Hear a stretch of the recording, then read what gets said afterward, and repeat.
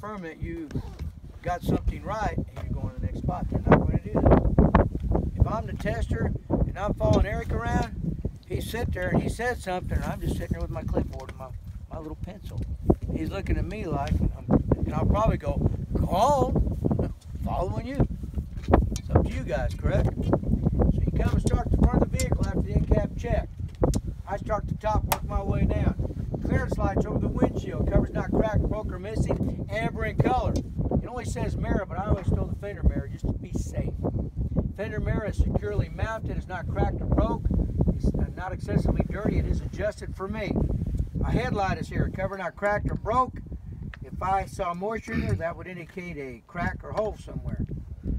Parking light or running light, cover not cracked, broke, or missing. It has an amber bulb. Turn signal light, cover not cracked, broke, or missing, amber in color. Then I'm going to back up and look underneath the truck, looking for puddles of fuel, coolant, or oil, which would indicate a leak. At this point, I'm going to open the hood, go to the engine compartment. It's on last. Man. Well, it is on last. It is on last. This is a bind. Guys, right, on this side. And we come to the right side, or the passenger side of the engine compartment. I always start with my oil first. Oil dipstick and the oil filler tube is on the other side. So I'm going to go to the next thing that I do, which is going to be the alternator. Alternator here is securely mounted, not cracked or broke. Bolts and nuts tight and secure. The negative and the hot wire they're securely mounted. There's no bare or frayed wires. It is belt driven. This belt and the other belt or belts, I will check them for play. There's no excessive play in the belts here, no dry rot, no cuts within the belts. Right underneath that alternator is a water pump right here. You want to know, are they gear, belt, and all that good stuff? It is gear driven, it is securely mounted, not cracked or broke, not leaking any fluid, coolant, antifreeze, whatever you want to tell them. Come back here to my exhaust, which runs all the way under the cab, goes up to the muffler mounted on the back. They're all securely mounted. There's no cracks or breaks. If there were loose connections or holes anywhere, there'd be black soot, which would indicate a loose connection or hole. I said that about 5 times too. Now we're going to go to the left side or driver's side engine compartment.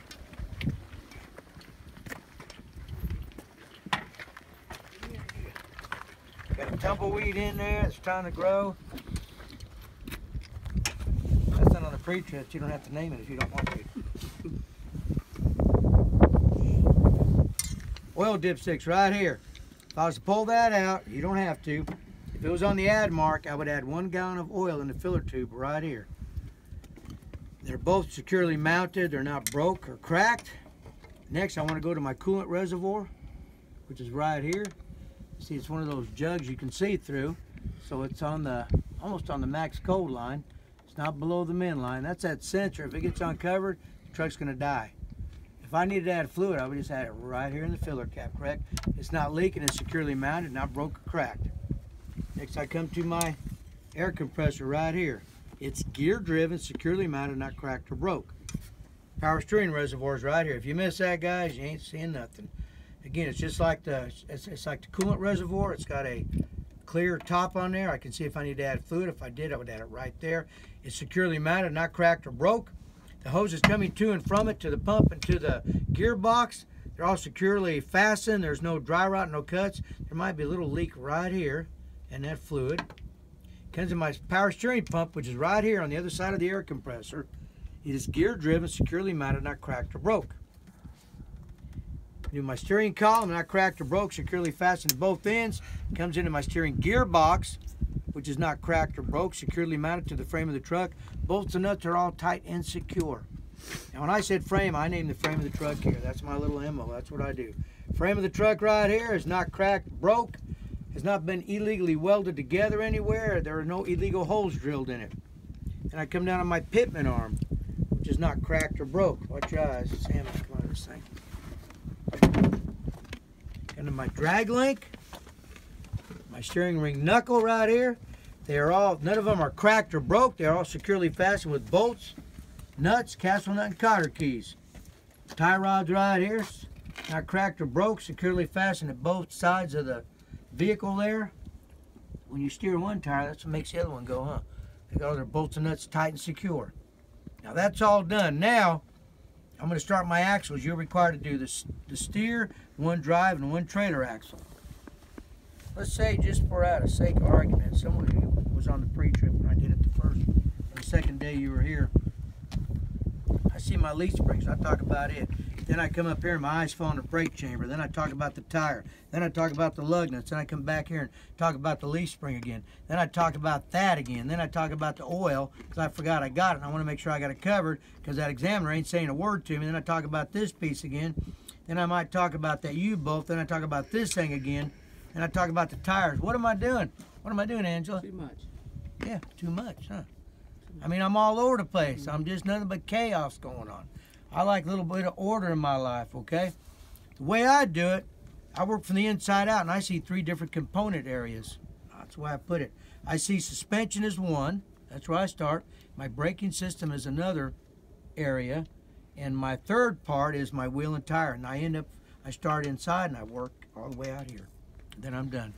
Top to bottom, in and out. That's what I do there. Now, when I get to the drives, the braking system is in further than the suspension. But I'm not going to do the braking system because that's not how I do it. I will do the suspension first because that's how my mind works for me. I work different for you guys, okay?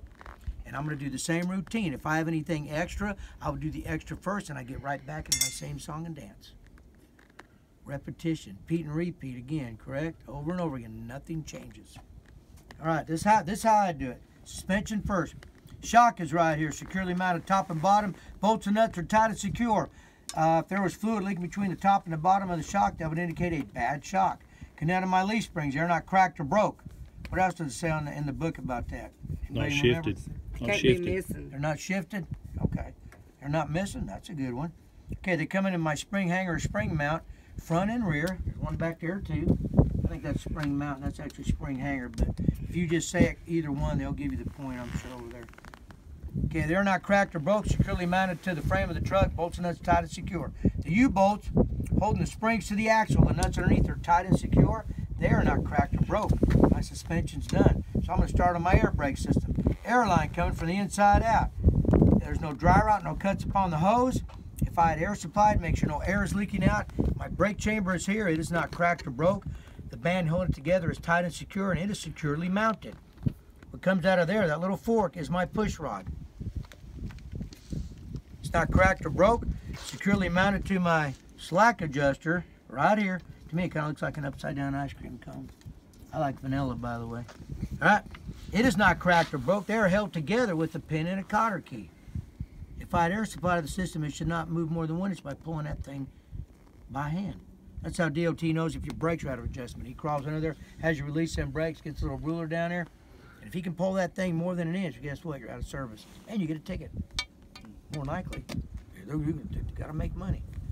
And then from there, I go to my brake shoes, brake lining, brake pads. They're on top and bottom of the drum. They're not worn dangerously thin. They're not cracked or broke. No oil or grease on them. The brake drum is right here. It's not cracked or broke, not misshapen, no oil or grease on it.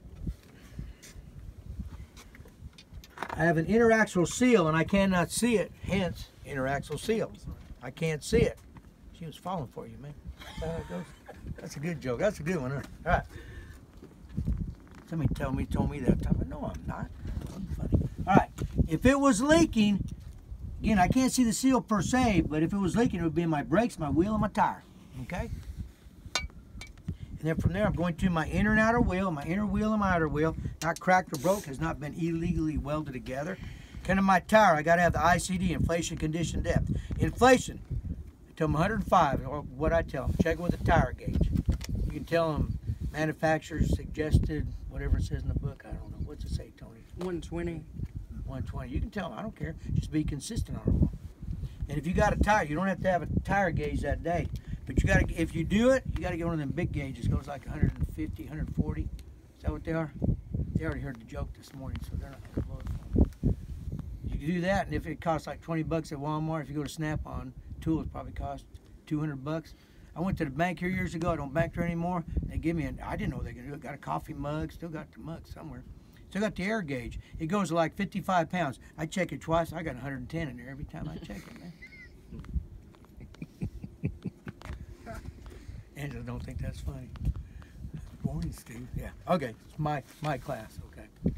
Tire inflation 105. Check with the tire gauge. Condition of the sidewalls and the tread. No cuts, no bubbles, no foreign objects within the tire. Rocks don't count. And I need tire tread depth, at least 4 30-second tread depth in every major groove. And I want virgin rubber, no recaps on here.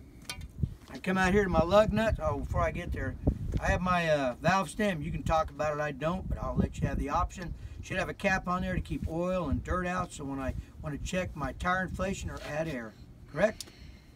Lug nuts are all here accounted for, all 10 of them tight and secure. No shiny threads, no rust upon the wheel. If there were shiny threads, that means this nut is loose and it's working back and forth. If there was rust on the wheel, which is white on aluminum, black on steel, that means this thing is moving. I went through a puddle of water, and then when I set it, just coming down and it rusted. That's how I know. I come to my outer seal. If it was broke or cracked or leaking, there'd be fluid in my wheel, down on my tire, and down on the ground. And it's not leaking. You hit it with the big rocks, it's just a cover. And I believe that's it on the axle there. So I come over here, I'm going to check my door. It's our line. I twist it up, open it, opens, shuts, latches properly. Make sure I have a nice weather seal intact all the way around. I do, except for right here. Somebody was trying to break out with a screwdriver. Did you guys hear the news the other day? I can't do it, man. Did you guys hear the news? You want us to laugh before or after? A guy had a pickup. There were like 10 guys. 4 guys in the front, 6 in the back. The pickup wrecked, went into this river, deep river. 6 of them died. 4 of them survived. The 4 in the front got out of the cab. The 6 in the back couldn't get the tailgate open, so they all drowned. Really? Is it Really? true? That ain't true. Come on. Because there's no handle inside the tailgate, right, Tony? Hell, that's funnier than a joke. Fuel tank is here. The cap is on. Should have a nice seal so it does not leak fuel. Should have at least 2 metal straps here. They're not cracked or broke. Holding the tank to the frame of the truck. Bolts and nuts are tight and secure. Again, there's no puddles of fuel down there. So you can't get any leak. My steps here. If I had separate steps, I would talk about them the same way. They're not busted, broke. They're securely mounted. Turn signal light cover not cracked, broke, or missing. Amber in color. Catwalk securely mounted to the tractor here. It's not cracked or broke. Underneath that is my drive shaft. Drive line, it's not cracked or broke, has not been illegally welded together. Securely fastened to the U-joint, rear and front. Now we're going to pretend I got a trailer on here just for the sake of argument, okay? I know we don't. I got a pretty good imagination. Start with my airlines on the back of the cab of the tractor. They're securely mounted into what? This is a tractor protection control valve, correct? Securely mounted. They come across. If I had air supplied through the lines, they're not leaking air. They're not dragging a catwalk. They're not kinked in half where the airflow cannot come through. The glad hands are attached to the front of the trailer where they go. And if I was to take the handles off, I would check the rubber grommet and make sure there's not dry rot, missing pieces. If it was, I would change that rubber grommet. The electrical cord securely fastened in the back of the tractor. That door's got that little lip to keep that locked in from wiggling out. There's no bare frayed wires. It's not dragging the catwalk. It is not folded in half. It comes in. It's securely fastened in the front of my trailer. It's got that little door to keep it from wiggling out, so it makes a good solid connection. The front of the trailer, the header board, whatever you want to call it, no holes in it. The panels are securely mounted together with all those rivets, I call them. And if I take a step back and I look up on the front top, I got a clearance light up there covering that crack, broke, or missing, amber in color. You see that? Mitch looking like. See, it's up there, isn't it? Yeah. It's got a light. I told you, man. He didn't have to back up so far because he's taller. Well, somebody fixing it. That's on the other side. All right. We're going to come over and I'm going to do, before I do my axle, I'm going to do my fixed wheel next. And I like to do it without the trailer so you guys can actually see some of the stuff better here. Oh, you didn't grease it. Oh, yeah. You spit on it, that'd probably give a little bit of lubrication. They're going to put this video on YouTube. And? What's your point? So? What's your point? It's going to make you look crazy. I'm not crazy. God's word says I got a sound mind. I go by God's word. All right. If this was locked in with the trailer, this release handle would be pushed in, and this locking mechanism would be over here. It would be locked in. This is the only one I know that we have has a locking mechanism. The other ones do not. So I would tell them there's no locking mechanism, but the release handle is pushed all the way in, so it should be locked in. Another way I could tell was to go around the back and look up in there and make sure the locking jaws are locked securely around the shank of the kingpin. Neither one of them is broke or cracked. And I come over here and make sure there's not a gap between the bottom of the trailer, which is what? The apron, and the top of here, it's called the skid plate. Is that right? Yep. They should have sufficient grease. Yes, sir, it should, Dustin. And there's not a gap between the top and the bottom of them. The Platform. skid plate, it's got to be a skid plate here. It's not cracked or broke. It's securely fastened to the platform, which is not cracked or broke. Platform is securely mounted to the frame of the truck. Bolts and nuts are tight and secure. Now, this has a sliding fifth wheel. It's got an air line. If it does not have a sliding fifth wheel, they're just going to give you the point. You do not have to mention anything. I might say it doesn't have a sliding fifth wheel, and they're going to give you the point. They got to. Okay, it's on the paper. Anyway, it has an air line. If I was to disengage, though, make sure no air is leaking out of there, and these pins would disengage, and I could slide my fifth wheel along my platform in order to distribute my weight over my drive tires to be legal to go down the highway. That's all that's about there. Now, we're right back on our axles. We're only going to do one axle. What am I going to do? My suspension first. If you notice, suspension's out here. My brakes are inside. But actually, I have two extra suspensions on here, and I'm going to do them first. I have an airbag, and I have a torque bar right here. It's on the axle here, frame here. The one over there is axle here, frame over there. To me, I call it a stabilizer bar because it creates an X, something like that. Or sway bar. Keeps that frame from twisting up. In my mind, that's the way it looks like. I'm no mechanic, but hey, I get you the pre-trip, right? You can call it torsion, torque, sway bar, stabilizer. You call it a dog bone, they don't care. But the only way you're going to see that is either see the one back there caught up underneath there, or because the trailer's going to be about right here, people. You'll have to come up here and look under the trailer, or maybe even under here, in order to see that. So I'm going to do the two extra. I'm going to start with the one I know I can't hardly see. Okay, my torsion bar here is not cracked or broke.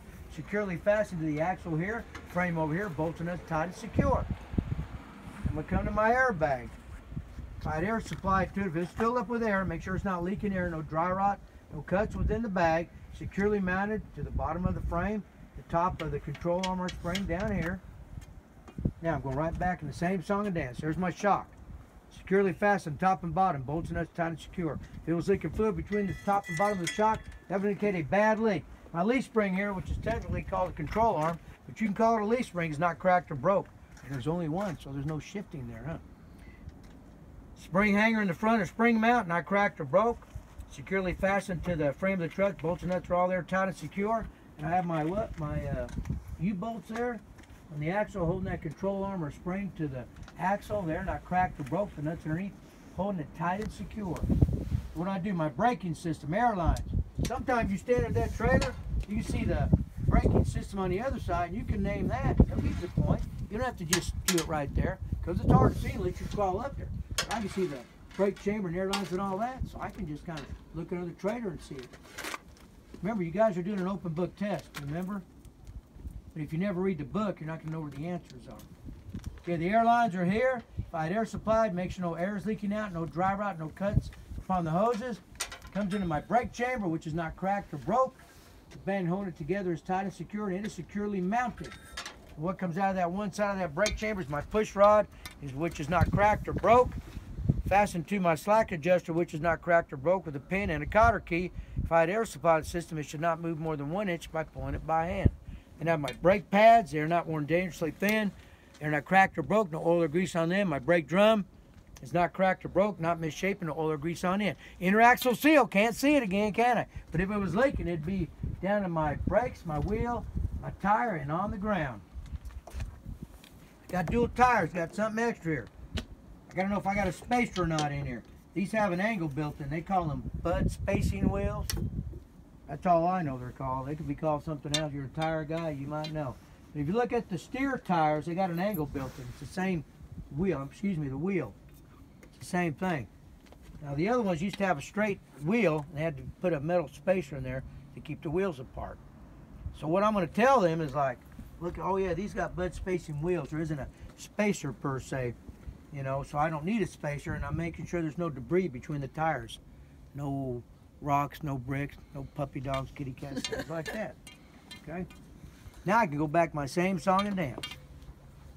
I'm going to do my wheel and tire, correct? Everything else done. Inner wheel and inner dual, outer wheel and inner dual, inner wheel and outer dual, outer wheel and outer dual. Not broke, not cracked, not illegally welded together. I can just say all my inner and outer wheels. I can do that. I got that done. Tire inflation, both tires, 105. Check with the tire gauge. All of my sidewalls and my tread, no cuts, no bubbles, no foreign objects within the tire. And I want at least 2 30-second tread depth in every major groove. And I can't have recaps. I do not want my tires mixed up like a bias and a radio mixed up. It says something like that in the book, doesn't it? Okay. Lug nuts are here. They're all accounted for, all 10 of them. No shiny threads, no rust upon the wheel. Outer seal's not leaking. If it was, there'd be oil down here in my wheel. And my tire on the ground. Come back here, my mud flap with splash guards here, not dragging the ground. Not broke anywhere. It's held on. All the bolts and nuts are holding it securely to the hanger. My tail lights are here. Cover's not cracked, broken, missing, red in color. Backup lights, I want to name them too. Cover's not cracked, broken, missing, clear, white in color. Cars aren't supposed to have reflectors. I guess you use that as a reflector. But if it has reflectors, I say cover's not cracked, broke, or missing, red in color. If I got a license plate light, I'm going to name it back here too. All right, let's go over and look at this stuff.